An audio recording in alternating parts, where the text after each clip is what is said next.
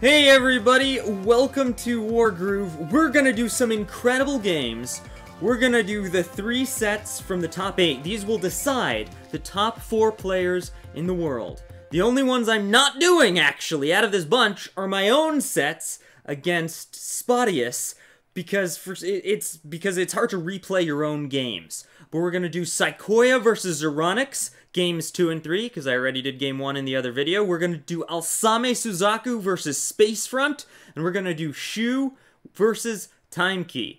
These sets will decide the top 4 in the world, so let's get started. Remember, all of these sets are best of 3.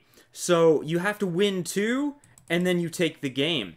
Let's start out in Headland to Deadland with World Champion Shu defending their title against Timekey. Alright, in the bottom left, we've got Shu playing Dark Mercia. Dark Mercia is an interesting commander, said to be one of the worst in the game, but has some very potent lethal potential if you know what you're doing. Timekey in the top right in the red here is playing Mercia. I'm going to keep the high speed on, guys, just for the first couple of turns, but now that they've captured those villages, I'm going to slow it down to make for a much better watching experience. There we go. Alright, so Shu is going for a pretty delayed opening here, actually sending that sword back to grab that village, and then just sending the single sword up to maybe get a village or 2. Timekey heals Mercia very early on this village here. It's a very interesting strategy. Both players are going right for the center of the map. No, Shu is actually ditching the center and going to the right to help take down these villages over here, and Dark Mercia hasn't even healed yet. Timekey just grabbing villages where they can. Looks like this one here might be contested. It depends how they position this sword. Retreating and defending villages here. Both players about even on the map. We see Shu taking this village out with just a couple of swords, and an early knight comes out to set up a crit on this 6th village, giving Shu pressure on both sides of the map. This will give Shu an early econ lead. Let's look at that. Shu is 100 gold ahead right now. Timekey is doing their best to take down this village and likewise take it down with swords, building a bunch of units to secure this village and hold a lead. They snipe one of Shu's swords, but oh no, their own sword can get wrecked by Dark Mercia very safely from the mountain, giving Dark Mercia a ton of groove. Dark Mercia is a slow charge commander, but already at 50%. The mage just finishes off that sword. Knight takes the village, and now the sword goes into the other sword, dropping it to 4. Shu has completely taken over the top and bottom corners of the map. Timekey very cleverly uses every unit to kill that mage to make their harpy temporarily invincible, bringing out more dogs to deal with all these swords and building a second harpy. Timekey is determined not to lose the top left and has given up on the bottom right. Timekey bringing out more mages and harpies to try to contend with Timekey's ever-growing air force and sends units forward, capturing a village in full view of Mercia. Now, since Mercia already has groove, that's fine. You're not risking giving her any more groove. And Shu takes out another village with their commander, already at 75% for a slow charge commander. Using the harpies to do some free damage to these swords, Timekey is reclaiming the north. But sadly, with only a pike to capture villages, it'll be really hard to grab these two, and it'll take a couple of turns. Double harpy to kill one sword. But hey, it worked! We see Shu almost has groove, using their own harpy to take out a village, and then just ballooning pikes, sending out mages. They've got a knight. They have all kinds of units on the top left, and they've completely controlled the top right. If we take a look at the economy here, Shu is dominating. 500 income up. And they end their turn even on non-village unit count. Timekey has got to do something, or they are going to just lose this game. We see units coming out and swords damaging themselves to take out these villages. That's fine, because Mercia can heal them using her groove. That was a pretty cheap groove. Timekey really didn't get much out of it. But ultimately, they have to do something to retake this game. Ooh, that harpy position, very dangerous. The mage can definitely kill one of the harpies, which will be very efficient for Shu. And the knight takes out another village and is standing right next to Timekey's stronghold. The Harpy comes over. The mage doesn't even kill a Harpy. It's just not worth it. Instead, Shu just sends up a defensive position and starts moving in on the stronghold. Shu is just like, I don't care about your army. Psh, I'm gonna take all of your money. Timekey doing everything they can to try to reclaim this. They use a pike crit to re-grab one of the villages, start sending some of the units back. They balloon Mercia back to the stronghold. But now Timekey's already weakened army is split up between 3 fronts. Over here around the stronghold, and over here. Good use of the weakened Harpy to snipe a unit. And we see the mages are nice and protected, so that if Shu comes in with an air force, they can take it down. But Shu doesn't really have much of an air force, except this witch, which is on the other side of the map.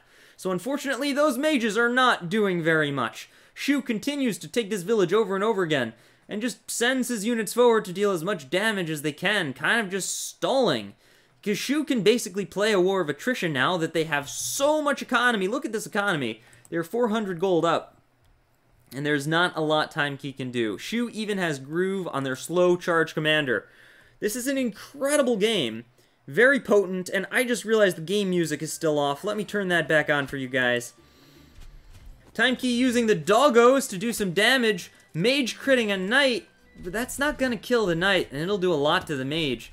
Really, there's just not much Timekey can do to break out of this position Shu's kind of got them stuck in.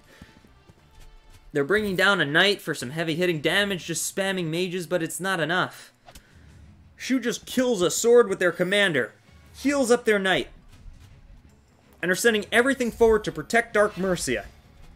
We see Witch come in, do enough damage to the mage so a pike can take it out. Dog come in to hit that sword, another dog. Dark Mercia is protected on the top, on the bottom, and the left. Dark Mercia is not gonna die today. Now Shu is free to do as much damage as they want all over the map. Deciding not to go in on these 2 doggies, they just balloon their entire force over here, and now Timekey has nothing they can efficiently attack. Sure, they get a dog crit there, but what else are they gonna do? We see a unit suicide into Dark Mercia. Mercia take out a sword, and Timekey just surrenders. That was a one-sided slaughter. Shu takes game 1. I don't think Groove even came into play there. Shu just got such a strong and early lead. There was nothing Timekey could do.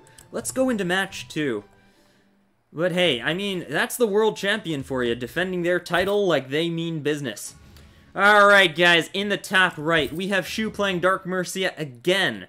Not sure why they're doing that, and Timekey playing Greenfinger. I don't know if this is like a sign of disrespect from Shu, like, haha, I could beat you with Dark Mercia, or if it's more like, I actually think Dark Mercia has potential, and I don't want to reveal my other commander picks for the top 4 matches. Either way, Shu's been taking games, so you can't really complain. Whatever their strategy is, it seems to be working for them. Dark Mercia slides across the map at very low health, but Shu has some quality positions and is ready to take villages. Their mage snagging a village in the bottom right. Timekey snagging a village in the top left. Timekey has got to not lose the corners of the map this game. The corners of the map are extremely important on this map, which is Sidewinder as well. What's really interesting is Shu did not go for a thief here. You normally build a thief to capture this village. Shu instead goes for an early knight and just takes it out. That strategy is widely accepted to be not as effective as the thief, but it can be used for some heavy tempo. Timekey does the same thing, but brings their knight up, saving the village for the thief, which is going to give Timekey a bit more gold than taking it out with the knight will give Shu. Dark Mercia is not as healthy as Greenfinger, but moves a sword to the center of the map, which Greenfinger can't kill, and built a dragon to murder Greenfinger if Greenfinger stands in the wrong spot. Oh my goodness, is Greenfinger dead? Is Greenfinger dead? I can't see the range on this dragon. I think Greenfinger is just out of the range of the dragon. They should be safe. It's hard to count. 1, 2, 3, 4, 5, 6, 7, 8. Yes, Greenfinger is safe and bringing a bunch of units up to defend their stuff. Alright, this is a much more even game, but Shu finds an early pick with their hyper-aggressive dragon, although they sacrifice a sword of their own to take out a village and give Dark Mercia a groove. So unit count-wise, it's pretty even. Village-wise, Shu definitely has the economy once again, owning the entire bottom right of the map, taking a village on the bottom left, and controlling the center. However, the center villages on Sidewinder switch very quickly. As you can see, Timekey gets some groove taking it out with a very safe positioning. And there's nothing really that Dark Mercia or the dragon can do to attack into this or this. Though that dragon is going to be really nice for Shu, and give them some plays like that, taking out a village that otherwise would have been difficult to decap that turn, and controlling the top left, while they have a knight and a mage controlling the bottom right. Once again, Shu controls both corners of the map. On these very, very corner-intensive maps, I'm realizing both maps they played on are very corner-intensive. And we see Shu gaining some very successful dominance on this map. Timekey just trying to take out villages and maybe recoup their position. We see mages creeping forward because they're protected against the dragon. Mages sitting in crit positions all across the map, ready to heal, ready to dish out damage. And Timekey has Groove on Greenfinger. We might see some plays come through. Dark Mercia does not care. Dark Mercia is not afraid. Kills a unit, gets a sword crit on the mage, and then finishes it off with a dragon. That mage was on a mountain tile, and Shu found a way to take it out with something it's supposed to counter. That was really well played by Shu. Shu builds another dragon, abusing their economy to the max. Timekey, though, has a dragon of their own, and is able to do a lot of damage to that mage, but it'll still get a crit on Timekey's dragon, unfortunately, unless they can maybe block it off with a balloon or something. We see the knight sort of retreat, Timekey sort of back off, but there's still a lot of units in range of Dark Mercia here. Nature's cry. Sure enough, using the balloon to protect this dragon a little bit, and then Greenfinger to completely protect it. I like that, because the mage still could have gone around through the neutral village, but that one vine stops that from happening. Amazing groove from Timekey. Can Timekey retake this game? We see Pike Crit come out on the vines, dealing huge damage, a couple of pikes heading down the road from Shu. And Shu just marching forward with pikes, mages, and a whole bunch of dragons. Dragon actually hurts itself to take this village, so the pike doesn't have to. Interesting choice. But Shu is controlling the economy of this game with a stranglehold. Let's take a look at the economy. Shu is ahead, but not by much. Timekey is actually catching up, having retaken the center and the bottom right. Timekey might still be behind, but they have enough for an army, and Sidewinder is a bit of a stally map. I think Timekey might be able to pull this back, having, strictly speaking, a better commander? Although I do wonder if Dark Mercia kind of counters Greenfinger, because he can groove the vines. Shu goes in, dealing additional knight crits. Dark Mercia smashes. Dark Mercia has groove now, meaning a kill on Greenfinger becomes very possible. Timekey cannot attack recklessly.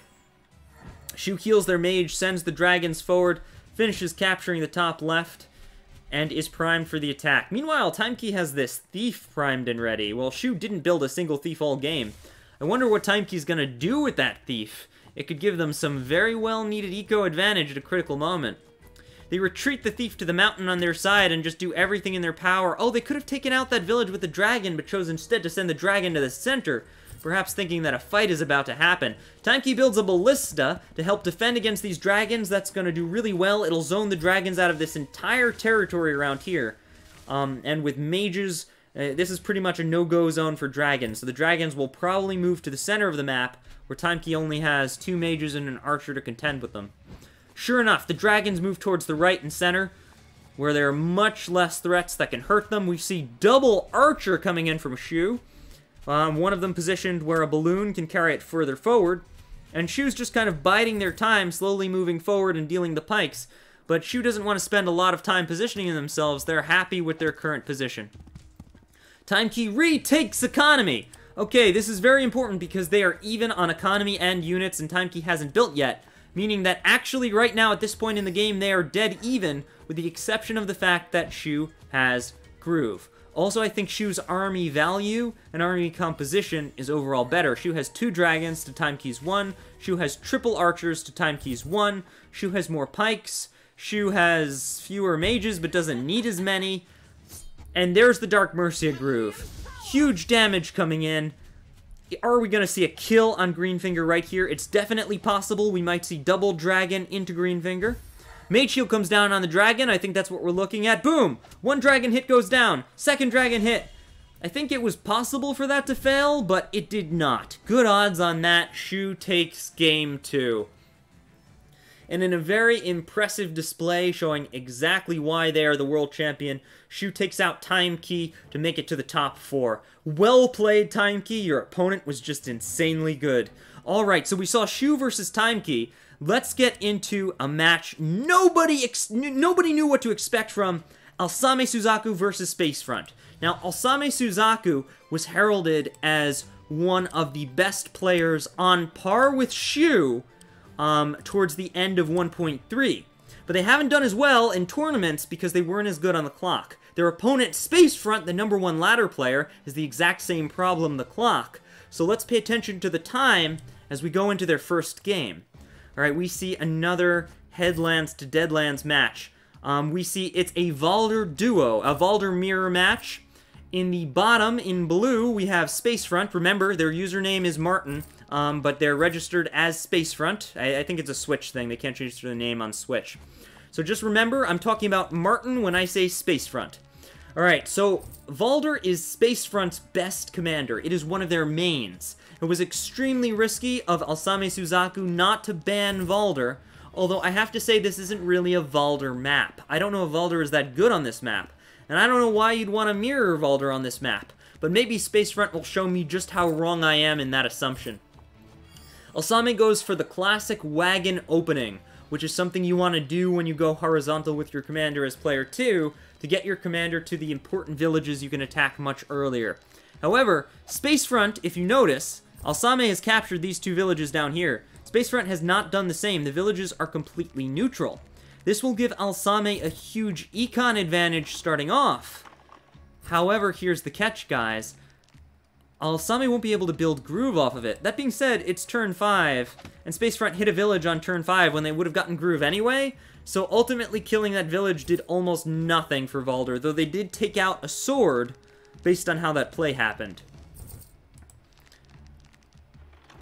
Now, Alsame built double wagon here, which is extremely confusing to me. I don't know why they did that, but Alsame is famous for building wagons and using them in interesting ways, so I'm sure Alsame has a strategy that... Oh, that you're using it to reposition a very early archer. That is very clever. We see Spacefront summoning a sword right away and going for that critical kind of near the tower village and capturing it. Very well played. That village is exceptionally difficult to flip. But if you can flip it early, it's very hard for your opponent to take it back. That'll give Spacefront the econ advantage going forwards, and as Valder, that's something you really, really want. As you can see, Spacefront is 200 gold ahead. And reminder, Spacefront is the blue Valder, guys, not the green one. Alsame Suzaku, meanwhile, is using a sword to take out one of the center villages. Unfortunately, that village is really easy to flip back, so it's not really permanent income in Alsame's pocket. But Alsame has a very scary formation here, pushing in on Spacefront's stronghold, which forces a retreat from Spacefront. That balloon is immortal, because Alsame did not build a mage in time that can reach this balloon, and so has no way to kill it. Spacefront has a huge army here, and I think Alsame will have to back off. They just don't have the unit count to deal with this. Sure enough, Alsame repositions and moves Valder into the meat of Spacefront's villages, trying to reclaim territory and farm up some Groove. With some very careful unit positioning, Alsame is trying to zone out Spacefront from being able to do the same thing and advance. And we see a very nice diagonal front here from Alsame. Spacefront ultimately retreats. And remember, I said we have to pay attention to the clock. Spacefront is at 36 minutes. That means they only really took 10 minutes for the first 8 turns, which is actually really, really efficient. Both players have been playing very, very, very fast so far, which is uncharacteristic for both of them, although Alsame is a little bit lower on the clock. Alsame takes down double villages, regaining income and getting Valder Groove, putting Spacefront now behind. Additionally, Alsame has a ton of economy, and goes for a sword hit, knowing full well that Spacefront can counterattack into it. I wonder what Alsame has in mind, because their army is a little bit split up right now. Spacefront bringing a thief into the fold. We see an early thief from Spacefront. Thieves are not always made on this map, but when they are, they're always interesting to see. Sure enough, Spacefront's able to rip right through that formation without a problem. Let's see if that actually affected the unit count a little bit. So not accounting for the villages, it definitely did. Spacefront is now way ahead on unit count, which is not something you want to happen to you when you're playing Valder. which means Alsame Suzaku is going to be at a huge disadvantage going forward.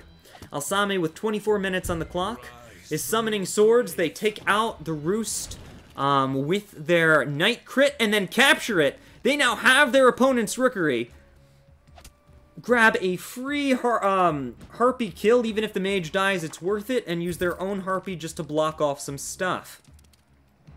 But ultimately, Alsame has a much smaller army and has to contend with the fact that Spacefront can just swarm them now. Alsame builds a dragon to threaten off Spacefront a little bit. We see insult to injury, Thief goes in. Ooh, crit on the mage. Really well done. And Sword comes in to protect the Knight so that the Harpy cannot hit it. That Harpy will have to retreat. Sword coming out, big damage coming in, crit on that village, and Spacefront takes it with another mage. So even though Spacefront did not decap their opponent's Rookery, they have so many mages it can't really build or be useful anyway. In fact, Spacefront probably wants Alsame to build theirs. Now, if you're looking at this, Alsame is down on income, was just stolen from, and is about at -5 on unit count at the start of their turn. Not great all around. Alsame doing their best to just try to come back. They make another aggressive push into Spacefront's stronghold, but I don't know if I like this because Spacefront can just walk down and stop this from happening.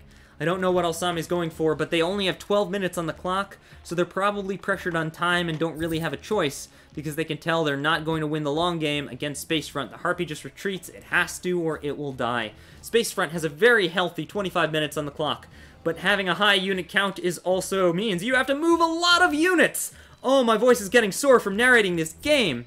This is intense. Spacefront is moving and moving and moving all their units to defend the stronghold against this push. They just have to defend, and they win the game if they do so successfully. Valder was very, very careful not to step on this road tile, because it could potentially put them in murder range of the dragon. Even though the dragon probably wouldn't be able to reach, it still wasn't worth the risk. The Knight very brazenly steps right in front of a bunch of pikes. I don't know why it did that. The dragon's just pushing in. Valder's pushing in. I don't know what Alsame's doing. It doesn't make any sense. Alsame's just going crazy deep and building a dragon out of the... What is he doing? What's Alsame doing? Alsame's just trying to siege the barracks, but this isn't gonna work. Spacefront can just attack their stronghold. I guess when you only have 6 minutes on the clock, you've got to try something, and the stronghold was too protected, so Alsame was like, okay, I'll take your barracks. Spacefront finally kills that mage anyway. Valder goes in. Yeah, sure enough, Spacefront's just going for Alsame's stronghold. I mean, there's almost no reason not to. Takes out the balloon to prevent Alsame from being able to advance, and boldly moves units forward just to slow Alsame down. I mean, really, all Spacefront has to do is do damage here, and they're getting so many free kills off this attack, it's not even funny.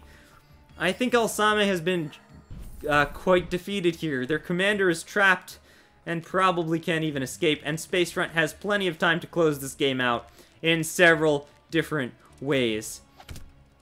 So much damage coming out. Even a dog crit on a wagon. When does that even happen? And Spacefront is just showing their Zerg of an army rushing down Alsame Suzaku. We might see the surrender here, but Alsame is not one to surrender, even with 6 minutes on the clock and a hopeless solution. They are not one to give up. It's funny because there's actually mage crit on the enemy Valder right now. Alsame could have gone for that, but there was no kill. Recognizing that there's no way to take a kill on the enemy commander, Alsame is just doing their best to free their own commander. And they're actually doing a good job of it. We see tons of damage coming out. This is actually really impressive. Valder summons a sword, but Alsame doesn't have enough time for this. I mean, this is a really impressive attack, but it's just taking too long. They do take down the barracks! Wall behind! This is insane. But and they're fighting evenly into Spacefront. Look at this! Look at this! They're even on economy, they're even on unit count. Alsame's insane play actually evened it up, and they took the same amount of time to do it as Spacefront did. But ultimately, it was just about even at the end of their turn. Now Spacefront gets to counterattack, and the counterattack is vicious. Oh, we're gonna see a mage crit on a dragon. Yeah, that dragon just goes down, which hits the other dragon. Savage, and Spacefront is just destroying Alsame. Even if Alsame had more time, it wouldn't be enough. It's too much. It's just too much. Alsame is losing their entire army to this attack. There's nothing left. And Spacefront continues to push forward, just overwhelming Alsame with the sheer numbers. Now, Space Front's got to be careful. They're moving so many units, they might forget to end the game. Space Front 2 has to watch out for time, although as long as you're ahead on economy, you'll win sudden death. I don't think there's anything Alsame can do here. Just goes for a YOLO Hex. Puts their commander onto a river tile. That looks like a surrender. You're putting your commander onto a terrible tile next to an enemy giant, you're probably giving up the game. We see double Hex coming out. And yeah, this is GG. So Space Front takes game 1. I've got to say, that was an insane play by Alsame, but realistically, this game was over. This game was over at around, I don't know, turn 8 or 10, when Space Front just started winning trades and just had too much stuff and was also ahead on time. But that was just game 1. That was just these two warming up. Let's take a look at game 2. We're going to switch maps to open season. Oh my goodness. Alright, this is for all the marbles. If Space Front wins, in the top left we have Valder again. Space Front once again gets to play Valder and is in the blue. Alsame Suzaku's playing Elodie? I don't have enough. I don't have enough.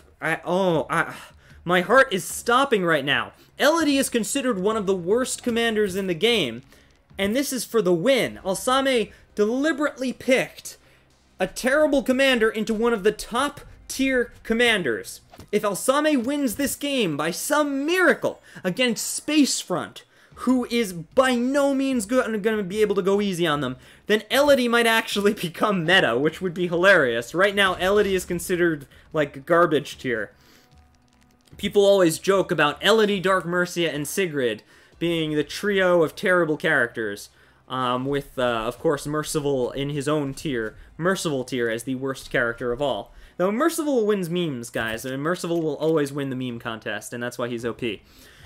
Moving back to the game, we see Space Front going for a very, very standard opening, though they deliberately did not capture this aggressive village, and it looks like neither did Alsame, but Space Front is actually ignoring villages initially to do a hyper-aggressive commander push. We've seen Cleaner Code use that against me. We've seen a bunch of different players use that where you ignore the village and go really, really deep with your commander early on. It can be a very powerful strategy if your opponent doesn't capture these villages and tries to deny you groove. So Alsame is going to get groove one way or another. Meanwhile, Space Front is playing Valder, but has not been able to hit anything until turn 5, so they're going to get their first sword at the maximum possible time when they could get that sword, which is not great for Valder. As Valder, you want to try to get a sword before turn 6. I'm not sure if there's a way to do it on this map, though. And we also see Alsame damaging their own sword to take down another village, so their slow charge commander is already at 75% by the end of turn 5. I'm sorry, 80%. 80% groove, while Valder just has their first sword. This could be insanely good for Alsame Suzaku. We see Valder just using the sword to damage a village, can't even take it out. Hold on! Look at the economy! Alsame is so far ahead on economy. Their opening definitely paid off. And they're getting even further ahead. Alsame builds a giant and is healing so many units, I'm not even sure if they're going to be able to do a double barracks build. They spend so much money on healing. Oh, they make a sword. Okay, they had just enough money for a sword. We see the rifles start to come into play. Alsame using the rifle to zone out Valder's swords. But Valder takes out another village and already has groove again. Really well played by Space Front, as long as they don't die. There's a joke about this map that the middle river tile is called the Koi Pond, and it's considered a death sentence to stand anywhere near it because of how easy it is to kill you if you're on or near the Koi Pond. You might have seen players typing like Koi Pond OP in Twitch streams in competitive games. So that's a really scary place to be standing. I wonder if there was lethal if that dog could have been taken out. I'm not sure. Maybe not. Maybe not. Whenever you're standing next to the Koi Pond, I always wonder if there's lethal. So some good damage coming out. Space Front actually uses the rifle to hit Alsame's knight. Not going to do a lot of damage, but might as well. And Space Front is making really, really great use of Valder groove and doing really careful Valder repositions to make sure they can groove, hit a village every single turn. Really well played by Space Front. If they attack from the south of this village, then they can attack here next, or they can groove here and attack either of these. They're playing Valder really, really nicely on this map. Whoa. A Hex coming out on Valder and a couple of swords. I don't know why there's no kill here. It wasn't enough to kill that sword either. I'm really confused by that Hex. I don't know why Alsame did it, but Alsame's... They're still ahead on the monies. If we take a look at the monies, they're beating Space Front by 600. The econ is reversed. This time Alsame is way in the lead.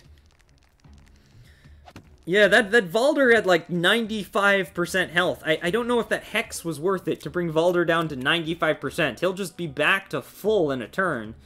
But meanwhile, Elodie has Groove, and everything is running away so that Alsame doesn't steal their unit. Space Front is going crazy defensive right now. And we see Alsame pushing out. Did they miss builds that turn?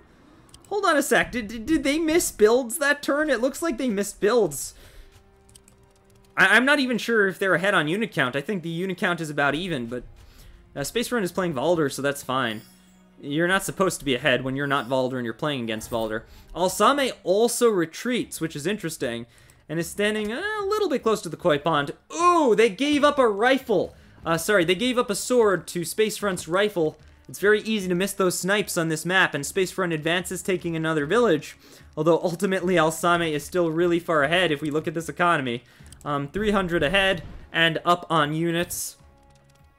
Not in a great spot for Valder. Elodie has Groove, but Space Front's working really, really hard to make sure that nothing will ever, ever, ever let Elodie use Groove. And we see Elodie with a really aggressive reposition towards the enemy golem, possibly wanting to steal that golem for herself. Very sneaky and mischievous. Alsame also has double witches, which will be very helpful in controlling the air and possibly giving a lethal on Valder. Ultimately, though, building double witches into a pile of mages is risky, because you don't want to just randomly hex the enemy army. You could be feeding them suicides, and you can't really kill anything with them. The giant just runs away from Elodie, which is hilarious, and Alsame loses another sword to a snipe. Mage takes down a balloon, which means Elodie's stranded there, and the pikes are doing some work clearing out some units. Ultimately, Space Front got some good trades in there, and Valder gets to summon yet another sword to go in and attack something. We see Space Front being very, very aggressive here, and I want to take a look at the unit count now. Sure enough, Space Front has evened out the economy and the unit count and has swung the game in their favor. Maybe Alsame built too many witches because you can't really do anything with them. Oh, the hexes are coming out now, dealing some big damage, but we'll see whether or not Alsame's master plan is good enough to warrant this. So much gold being spent. Sword crit takes out sword. Really nice. Giant takes out sword. What is Elodie gonna steal here? Steals a mage. Interesting choice. Suicide into sword. Dog takes out sword. Wait a minute. Dog crit takes out dog. Mage goes around. Double mage hit. That knight is in crit position. What was that? Insanely big brain play. Insanely big brain play. Those witches drop those units to just enough health to make each and every attack, each and every crit possible. How did Alsame do all that? That was such a big brain lethal. Oh, wow. I thought Space Front was winning after that turn. That trade was incredible. But Alsame just pushed for an incredible kill. Stealing not even a big unit, just a mage, to reposition it, to allow the mage to attack from below after a dog killed a unit. That was hex just enough for the dog to kill it. And after a sword suicided into it to set up another dog crit on another unit so that the knight could crit where the mage was. That was amazing. That was amazing. I might have a rifle. I might have a rival for Lethal Master. Alsame with this is probably my lethal nemesis. That was insanely good. Okay, so they're tied. 1-1, and Alsame just won a game against a top-tier commander with frickin' Elodie. We've seen Dark Mercia. We've seen Elodie. I wonder what the heck they banned for this game that made that viable. We have got to see Game 3. Let's just go right now. No. Impossible. Impossible. Safe Haven. Game 3 on Safe Haven. And they're doing it again. They're doing it again. Valder is considered to be near broken on Safe Haven. And Alsame did not ban Valder and allowed Safe Haven to happen. And is playing Elodie. If Alsame wins this, they are just a legend. I don't know what else to say. Because, Spacefront should win this game just based on the commanders and the positioning and the strategies. This seems to favor Spacefront. I don't know what else to say. Spacefront is on their main. Or one of them at least. Alright, we see Spacefront doing some classic captures across the map. We see them steal and not use Valder to take out the village, which is correct, because if you use Valder, you're too far behind on economy. Going for the thief is the right option. And they do that classic pattern of capturing this village and then moving the commander around. It's very good for an aggressive opening as player 2 into your opponent's territory. Though it does allow your opponent to start being aggressive into your territory, and Alsame is pushing very far in with Elodie, and will end their turn with 50% groove. But Valder takes out a village and has a sword and is threatening to kill Alsame's stronghold. And then builds a dragon to defend their own, and Alsame has no anti-air and has to back off. They back off, but decap a village while they're doing it, which is very nice, grabbing some more villages with their own swords, and using their own air unit, a much cheaper balloon, to protect the stronghold against Valder. Additionally, Alsame has captured the 2 center villages, unafraid of Spacefront's thieves, and Spacefront only made 1 thief. They did not go double thief. We see Spacefront's dragon coming into the mix, and Balloon Mage ready to deal some damage. Elodie decaps a village right next to the dragon, completely fearless, possibly because Elodie has groove on turn 7, and can steal that dragon if it attacks anything near Elodie. Oh, the plays right now. Alsame has negated the worth of a dragon. Valder just suicides a sword into the enemy stronghold and then attacks it. Valder's going for a game-ending kill right now. I think they can do it too. Oh, the steal gives the dragon the surround, and the dog finishes. Really big brain play there from Spacefront, using the thief to take out the village so the dragon could slip through. Yeah, ultimately, that was not the best setup from Alsame. Really great groove farm, but they kept their stronghold open to Spacefront. And Spacefront rushed with his main and won. I mean, knowing your opponent matters, and picking Elodie matters, but oh, that game too was brilliant on Alsame's part. Ultimately, Alsame is not one of the most consistent players in Wargroove, but they are definitely one of the best. They repeatedly try crazy things, and when it works, they are the best player in the game. When it doesn't, they lose on turn whatever that was. But if Alsame can learn to play consistently, they will be a player unlike any other. They already are. That was incredible. That was Spacefront. They beat Valder with Elodie in Game 2. That's not supposed to happen. That's not supposed to happen, guys. That's not how Wargroove works. Elodie might be meta now. Maybe not on Safe Haven, or maybe on Safe Haven. That would have been amazing if they could have defended the stronghold a little better. Yikes! Alright, so Spacefront will be moving on. So far we have Shu, the previous world champion, moving on. Spacefront, the #1 ladder player, moving on. Who are we missing? Oh yeah! Saikoya, the legendary candidate who has just suddenly appeared and started taking out big names, who already has 1 win against Zeronix. You can see that win in my other video, spoilers. Now has game 2 and 3 if it's a tie to play. Let's check them out. Alright guys, so these games are insanely intense. This is going to be Zeronix versus Saikoya Part 2. I just said that, I'm just so excited! Okay, we see Sidewinder, and Zeronix is playing Vesper. Vesper is one of those commanders that is not often played by newer players. Like Caesar, well, I don't want to say like Caesar, because if you don't know what you're doing with Caesar, you can just die. With Vesper, if you don't know what you're doing, you won't just die. Maybe you can do something cool, it just won't be that effective.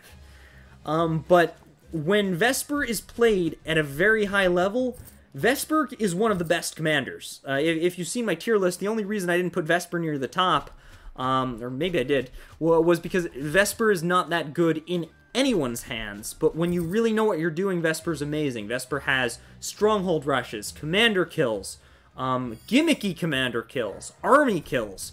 Vesper's groove is very, very niche, but it can be used in some very awesome ways.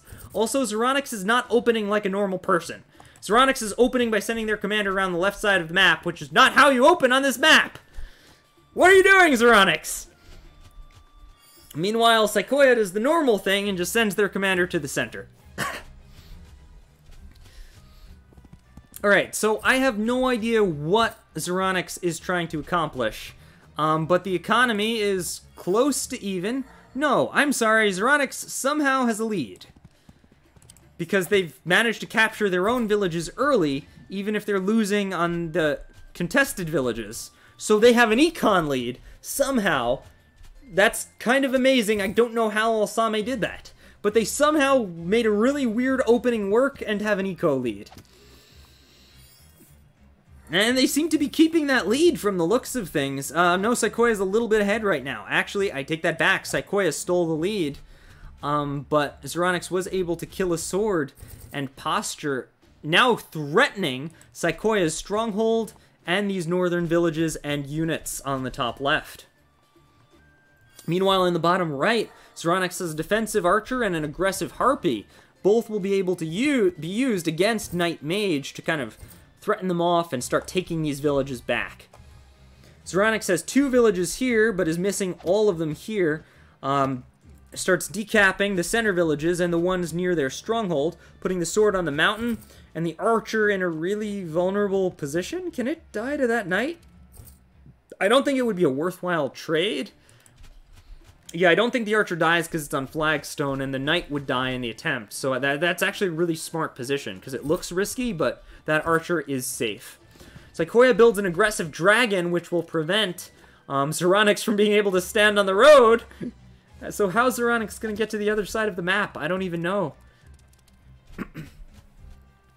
Xeronix is just kind of forced back on the north side from that dragon. And we see them move a balloon into position so that they can kind of cheat around the road here and get to the other side, because otherwise there's nothing they could do.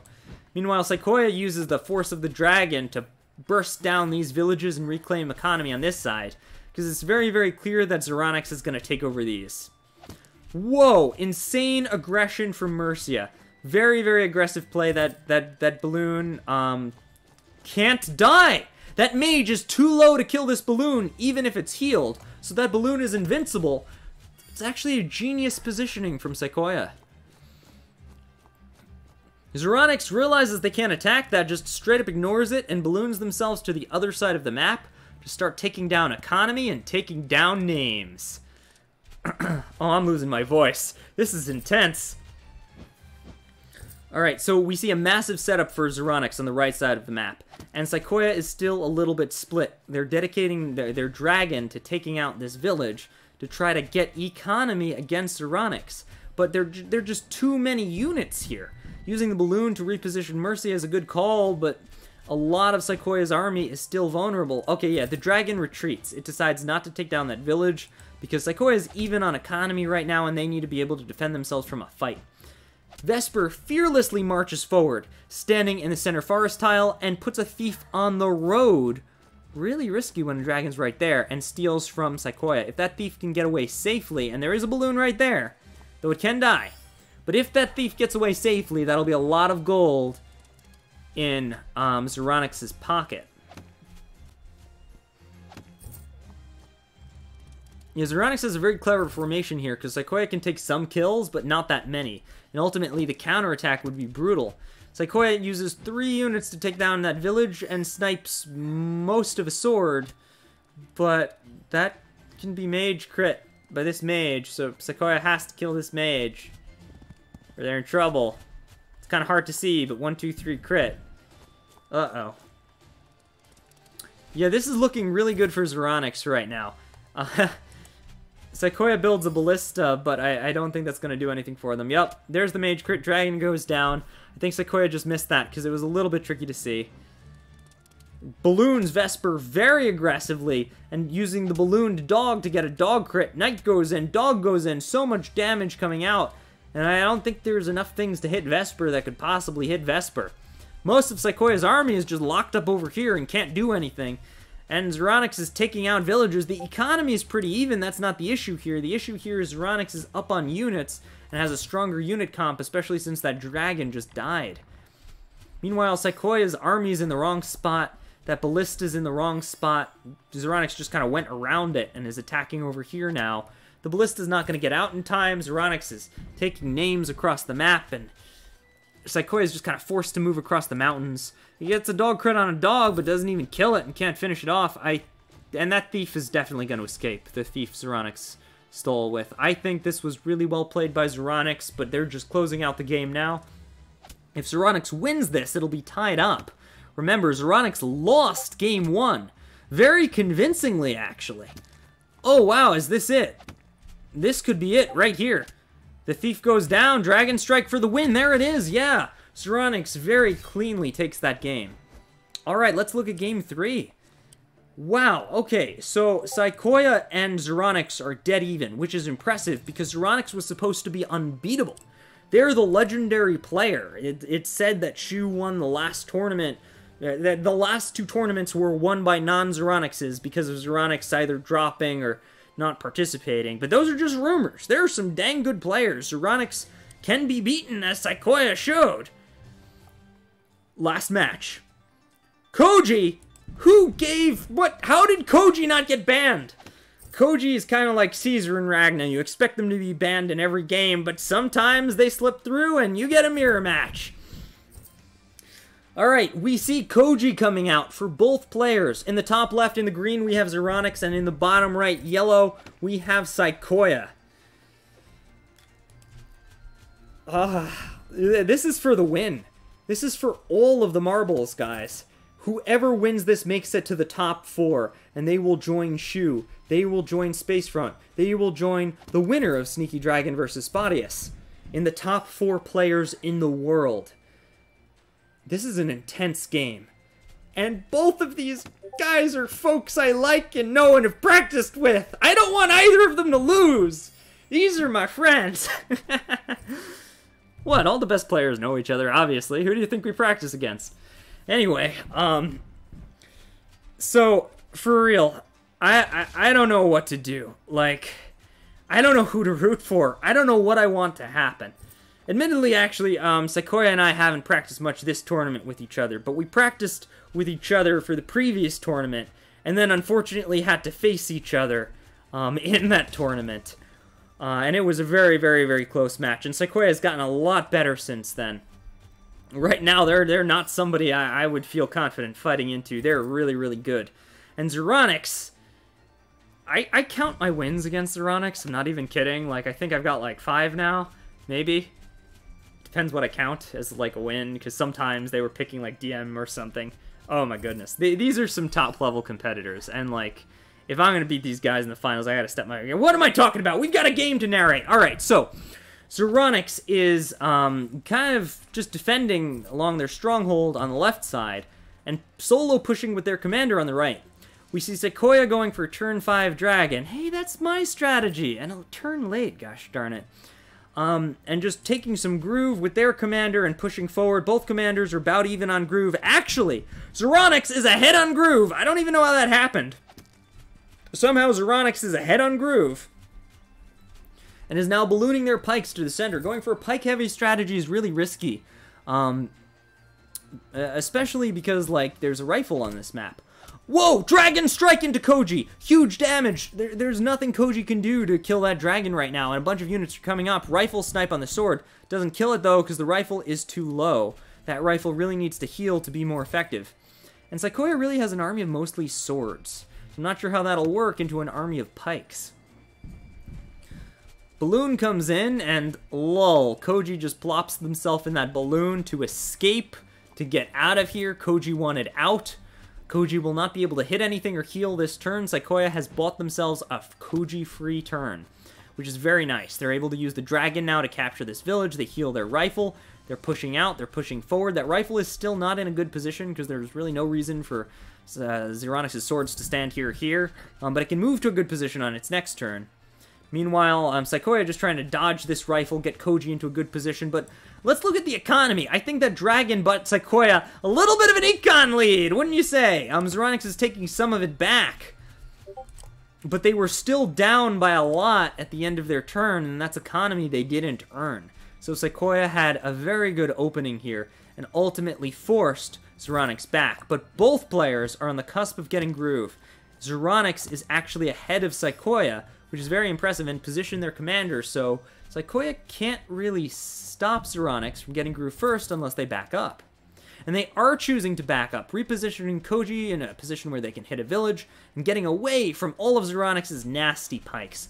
Sequoia even builds a witch, even though Zeronix doesn't have that much of an air force, although I guess they also built a witch, so mirrored witch. And this witch will protect the dragon against that witch. It can be used in a hex kill against Koji. And once the bombs come out, witches will be essential, because witches can one-shot Koji bombs unless they're protected by a witch. There's so much anti-air meta that goes into this. Tons of mages and Koji moving to the top right of the map. And Zeronix starts taking villages in the bottom. And we see that it's turn 9, and both players have only used about 10 minutes. They're playing very fast and very efficiently. Zeronix is slightly ahead, but Sequoia evens it up. Both players are evening it up, attacking, defending, moving around every single turn. They're playing so incredibly well. You can tell that these are two of the best Wargroove players, and they are determined to win this game and make it to the top 4. Suicide into the mage just so that a sword crit can take it out. No, it lives with 3% health. The witch could have hexed to kill it, but chose not to. That mage is probably dead anyway. And also keep in mind, Koji's standing on a bridge, not a road, so this dragon cannot crit it. And even if it could, I don't think there's any kill follow-up. Zeronix retreats a little bit on the left, pushing a little bit on the right, and has groove. Sequoia does not have groove yet. Just got it. Sequoia just got groove. Whoa. That dragon is standing next to a Koji with bombs and a witch that can smack it. Really risky. Sequoia is risking their dragon right here. I wonder what they're up to. Mage moves into position, but then again, Zeronix is kind of like, their commander is here, their army is here. I don't know how that's going to work. Alright, Zeronix just moves the heck back and summons Koji bombs. And they probably plan on attacking this village next to build towards a second groove and try to get double Koji bombs. The Koji bombs move across the map and are protected by the witch, so that they can't go down to an enemy witch, which is a very nice and very powerful formation, and then just kind of reshuffles around the swords a little bit. But Zeronix is dropping on their clock. They're approaching that 20-minute mark, and they're already at halftime. If we take a look at Sequoia's clock, Sequoia has 5 minutes to take this turn and just be even with Alsame. Bombs are coming out for Sequoia, and with careful positioning, those bombs will not be able to be killed. We see a witch protecting one of them, and the other I don't think can be hit on two sides by anti-air and is therefore safe. We see Sequoia moving very, very, very aggressively towards the enemy stronghold, and they're putting their dragon in deliberately risky situations. Maybe they're like trying to bait out Alsame's witch. They're trying to bait out the bombs. They're like, come on, attack my dragon. It'll be worth it. Ignore the 2 mages I have here for the counterattack. You can do it. Ganbatte. Alright, so we see Zeronix moving forward, trying their best to just take villages and defend their stronghold against this pushing Sequoia. The bombs are slowly inching their way forward, and remember, bombs can go over flagstone. They have the hover movement type, which is unique to them. This is such a good match, but Zeronix has dropped down to 16 minutes, and Sequoia is still at 22. Sequoia has time, Sequoia has momentum. We see a rifle snipe come in, and the bombs are being used to protect Koji so that they don't die. Sequoia is doing really, really, really well. If we take a look at the economy, Sequoia is up on economy. They're both about even on groove. Sequoia has a really nice army. They're taking kills. They're taking names. The dog goes down. Good plays are happening. And Sequoia is controlling the center of the map. Zeronix's army is a little bit split. This is a really good position for Sequoia to be in. We see Knight takes down a dog. Pike takes down a village. Pike crits a sword. Whoa, Alsame's going really deep here. And that archer can definitely snipe a thing or two. Sorry, the rifle can definitely snipe a thing or two. Yep, pike goes down. Or was that a sword? I think that was a sword. Zeronix took a lot of units this turn. Let's take a look at the unit count. It doesn't matter! Sequoia was up on units! Those kills just put them even, and they were mostly swords and like a dog. Let's see how Sequoia counterattacks this. The rifle reloads, so it can't kill anything this turn. Zeronix does have double witch, and Sequoia only has one. The pike hurts itself a little bit to take out that pike. And then it gets taken by a dog, and we see Sequoia just reverse pike critting their way through Alsame's pikes. Big damage coming out. Pike crit on a mage. Sword finishes off that dog, and now Hex comes out.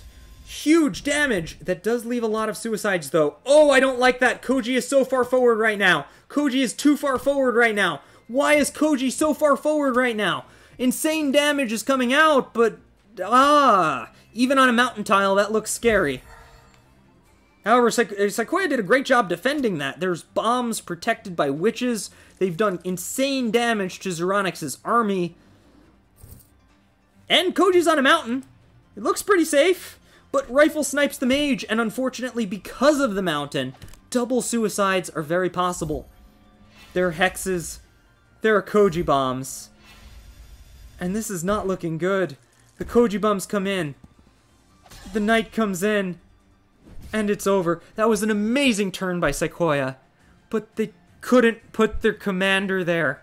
That was a really risky spot. Especially after hexing, it just gave them suicides. The Koji bombs were right there, and you really can't face-check Koji bombs with commander. Double witch, Koji bombs, double suicide. He only needed one side to hit on. There were other things that could have hit. That was GG. Oh, I am so sad for Sequoia. So happy for Zeronix. That was an incredible play. Sequoia just overextended a little bit with their commander there, and they got lethaled. Well played to both players. Zeronix, the legendary player of Wargroove, is going on. So, who's in the top 4 right now? Who is in the top 4 in the world still in this tournament? We have the legendary player Zeronix, the current world champion Shu, the top ladder player Spacefront, and one of the Sneaky Dragon or Spottius. I wonder which one, guys. I wonder which one. You'll just have to stay tuned until I can figure out how to record my own games, because that's actually really hard to do for some reason. I hope you guys enjoyed these insanely epic games to see who makes it into the top 4 in Groove of War 5. Welcome to Wargroove. And cheer on your favorite player, and watch some more games. I'll catch you guys later. Any questions you have, plop them in the comments. I'm really busy at work right now, so it might take me a day or two to get back to you, but I will try. And of course, you could always ping me in the various Wargroove Discords. Catch you later.